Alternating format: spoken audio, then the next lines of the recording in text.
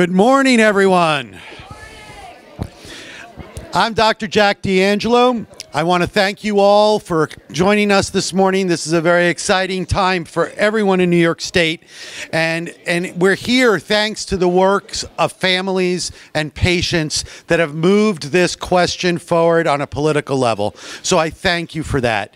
Today, I hope we move that educational process forward even more. One of the take-home messages from the day is that you've got to go home and educate your docs. Your doctors need to learn. Getting everyone to believe the message that we're telling them that this is a medicine and needs to be treated with the respect of a medicine still continues. So today you're going to meet our team at Sativa, and we're going to start the day off. I'm going to introduce, although I know he doesn't need any words, my friend and your friend, Josh Stanley. Thanks, Jack. Thank you guys so much. Thank you so much for coming out today. We're dealing right now with a human rights issue that is so important, and I don't have to tell you that. Anna, Olivia, I have to think that while they may no longer be here with us right now, the opportunity that they have in spirit is going to help save thousands of lives. And that's not just here in the state of New York. That's worldwide. So we have a job to do right now, and that job is to bring relief through this form of natural treatment to the children here in the state of New York. I know that it doesn't seem like it's moved very fast. And certainly it hasn't, because we're talking about a very natural, a very organic, a very benign plant in various forms that's proven to be very, very beneficial for neurological disorders, particularly pediatric epilepsy. And it seems like a no-brainer and a human rights issue that anybody should be able to get their hands on this right now, and no parent should have to sit and watch a television show and watch another child get better when they live across an invisible border or a boundary we call a state or a country. We can do better than this as humans. We can do better than this as politicians. I don't know any of you that your children care whether you ride an elephant or a donkey, what political party you're with, doesn't care what religion you are. This has crossed every issue and moved right into the issue of human rights. So thank you all for all the perseverance that you've shown, the resilience that you've shown. You're the reason that we're here today. You're the reason that Sativa Medical is here to work, that Strains of Hope, the nonprofit arm, is here to work for you. Now, a big reason that we're here today is to explain some of the difference between who we are, Sativa Medical, what we do. We've seen children respond incredibly well to cannabidiol treatment or CBD treatment. And then there's other children who have not perhaps responded as well to a cannabidiol treatment, but they need another different type of compound that's found in the plant, whether that's a CBN, a CBG, a THCA, CBDA, a combination thereof, a THC. And we have a long way to go when it comes to deciding and understanding the efficacy of this plant. And so Sativa Medical is here to help provide standardization, one of the most important parts of this. We're not just talking about cutting a plant down, growing a plant, harvesting it, and then extracting it and giving it out blind. What we're talking about here is science, and finding what ratio it is that's going to fit and correspond for a particular illness or a particular disease state. In this situation, neurological dysfunction, certainly pediatric intractable epilepsy.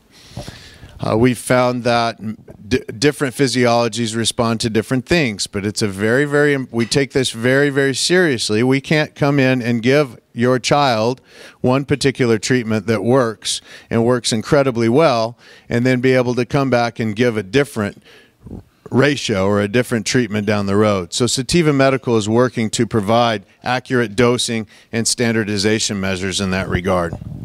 When we talk about multi-compound medicines. What we are really talking about is a new functionality in science. Some call it actual functional medicine, which is becoming more and more prevalent on the horizon as we begin to understand more how our physiological systems work. Therefore, our treatments, our modalities of treatment has to change. And one of the most exciting things I think that we've seen in the realm of treatment with pediatric epilepsy is the fact that we're not seeing a child develop immunities or antibodies to this, but rather what we're seeing is a standard dosage per milligrams per kilo of body weight.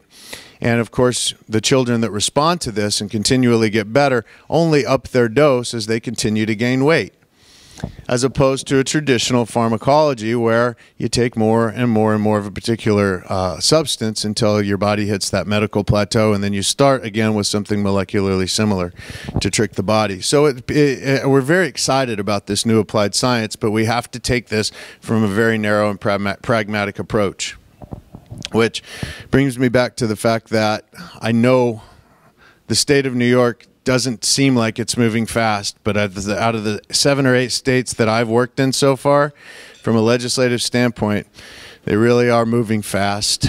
They're moving faster, I should say, than any other state that I've seen so far. So one of the things that really upsets me is the fact that we hear a lot out there when we get the rules and regulations from the state of New York about, well, there's not going to be access to this. There's not. You're going to have, parents will have to drive and go, a long way away. By January we're not going to be able to have medicine. All of these different types of things that I hear on a day-to-day basis really drive the message away in regards to the message that I think we should all be talking about, which is the positive nature of the bill and what it is that you have here. Because hope is on the way. Help is on the way. And if we can stay positive, I mean, a lot of people look at me and they say, Josh, how can you be so positive all the time about all of this? What about this? What about that? Well, what about this? What about that? If we don't come together as a group, as a unit, and start working together from a positive perspective and changing some of the negative aspects of these laws, which there's always going to be those, then we can't progress and we can't move forward. So today, I want to be able to have an open conversation about this. Let's lay the concerns out on the table. Let's lay the fears out on the table. I know there's concerns over, are we going to have different types of medicine? So, you talk about being able to help personalize medicine for my child. How is that possible under this law? Let's bring that up and talk about that today. You talk about ease of access to this. If I live in the southern tier and there's not a dispensary or a clinic for a couple 100 miles, how are we going to get access to this? Let's talk about that today. These are things that we're working on together and working on with you. You're not alone, okay? You have questions, you reach out. We'll help answer them. We are here for you. And you're here for us. We hope to make this a very special reciprocal relationship as we move forward. We truly love you all very, very much and are here to serve you. So thank you very much, guys. And I want to keep this open for questions, so I don't really want to get into too specific topics right now. What I'd like to do is introduce Kim Volman, the chief of our pharmacology department, to say a few words. Hello, everybody. My name is Kim Volman. From New York. I've been a pharmacist for 14 years, and I had the honor of meeting Josh and Sativa Medical and the whole crew about 6 months ago. What Sativa Medical is doing, it's changing people's lives. It's bringing hope, it's bringing medication, and it's breaking down the walls that has been set in front of us by the government and by different organizations that prevented people like Sativa Medical from creating medications that actually helped people's lives and save their families. So it's a great honor to be here. We're working on different things of helping people's lives by providing transportation systems to those who cannot get to us, and doing various things from multi-compounding, which will open up different medicinal venues to helping people's lives. We're doing everything we can. No other medical organization is like Sativa Medical, and that's why it's my honor and my pleasure to be part of this group. Thank you guys for everything, and we thank you for coming out here and supporting us, because we're here to serve you. We're here to help you all your lives get better, not from a patient's point of view, but also from a family point of view. So thank you once again for coming down here and being a part of our group. Thank you so much for your support. Well, let me introduce my other colleague, Dr. Jack D'Angelo. Thank you. Thank you. A little bit about me. I'm a pediatrician first by trade, and then I became a pediatric rehab physician, and then ended up in basically general physiatry, which is physical medicine and rehab. And during the course of my career, one of my greatest frustrations has always been that we sometimes treat every single patient as if they are the same, right? Our medications are always made kind of to apply to everyone. And unfortunately, that has been the approach that we've had in medicine for the last 30 years that I've been in practice, that every patient is the same. Well, you know, the dirty little secret is every patient isn't the same. And that's what we're kind of stepping onto when we talk about cannabinoid medicine. Because we're really recognizing that perhaps medicines need to be tailored a little bit for every single patient that receives them. And that's kind of exciting. And for a doc, that's kind of rejuvenating, because so much of what we do in medicine is kind of handed to us today. And this is kind of a grassroots operation of taking medicine back from big pharma and the people who have controlled it for so long.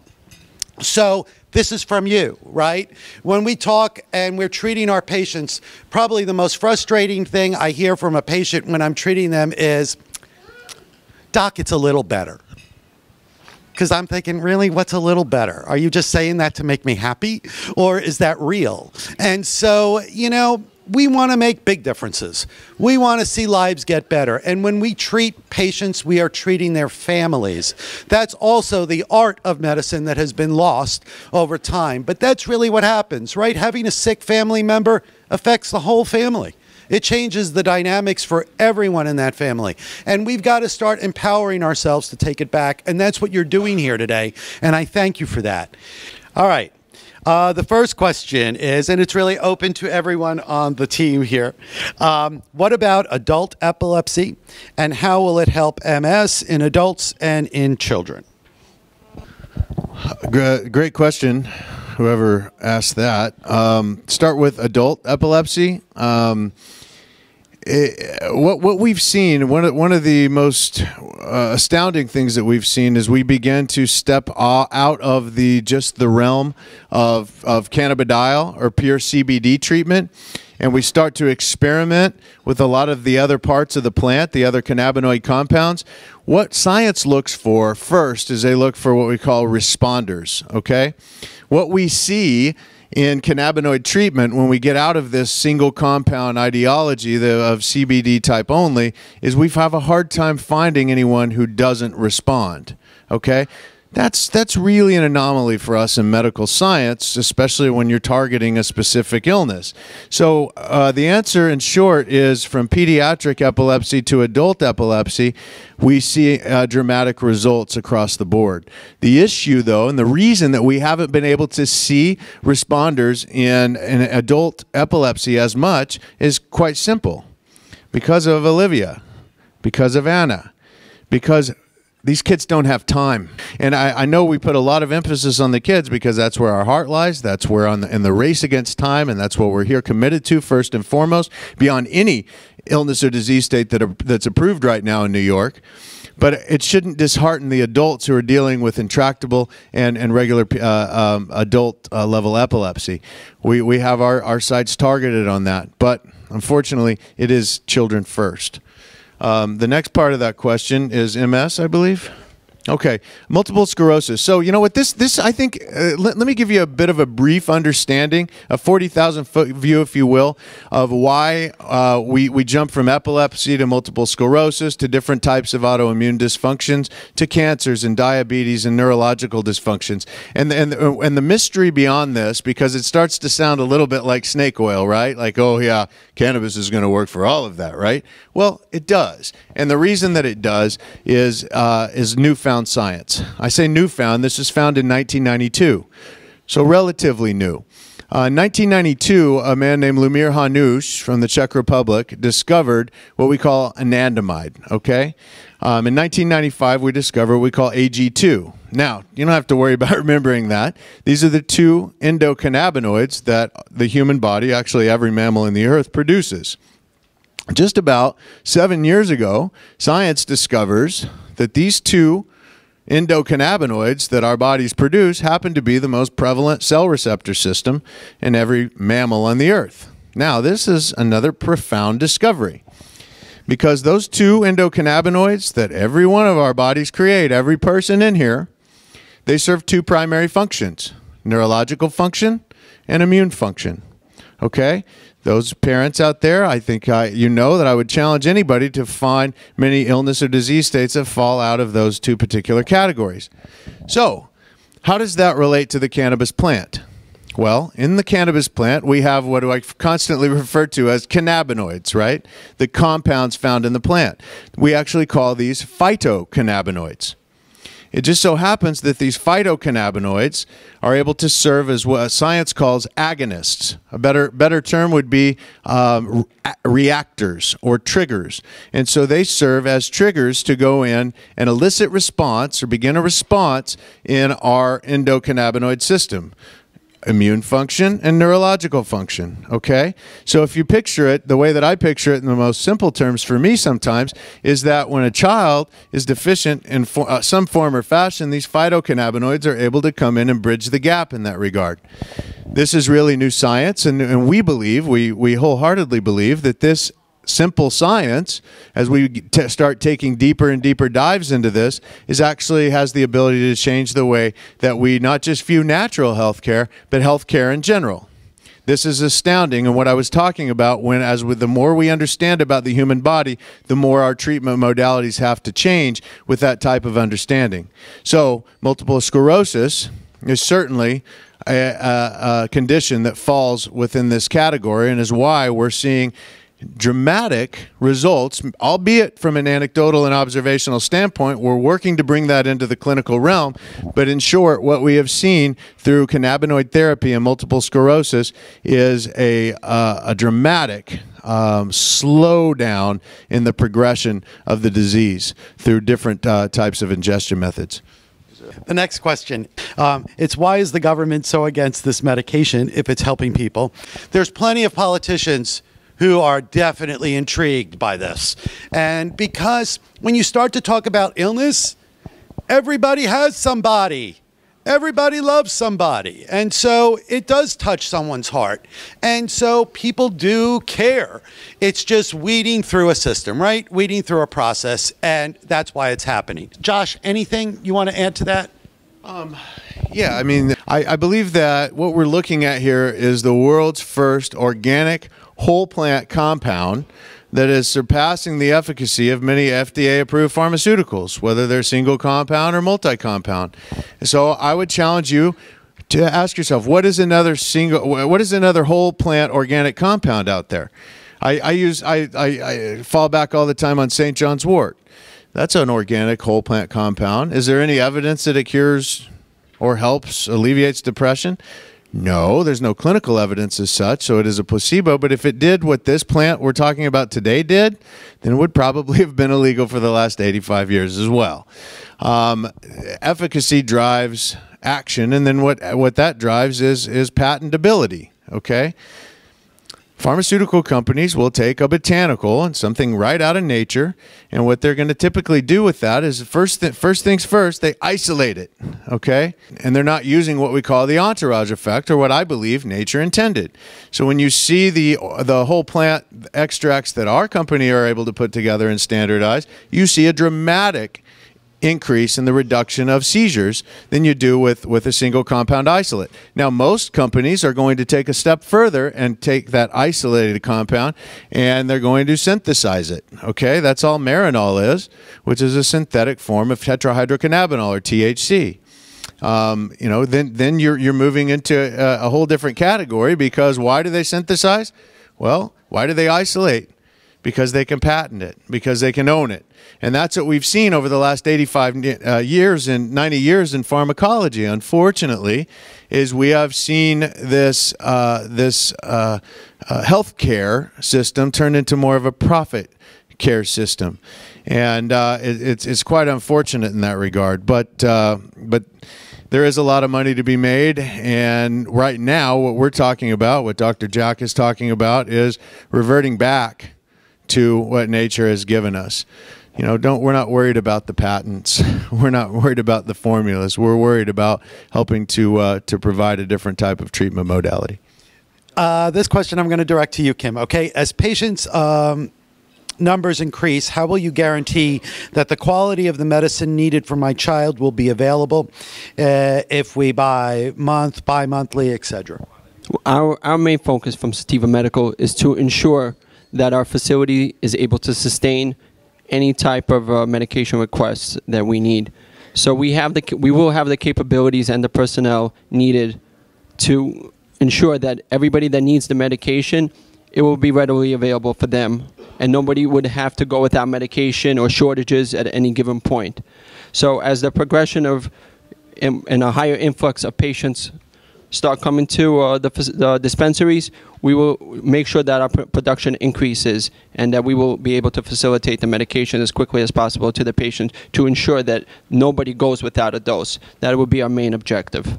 I also want to back that up with, you know, what we're dealing with is something we know that once a child or an adult is on this medication, we have an enormous responsibility here, okay?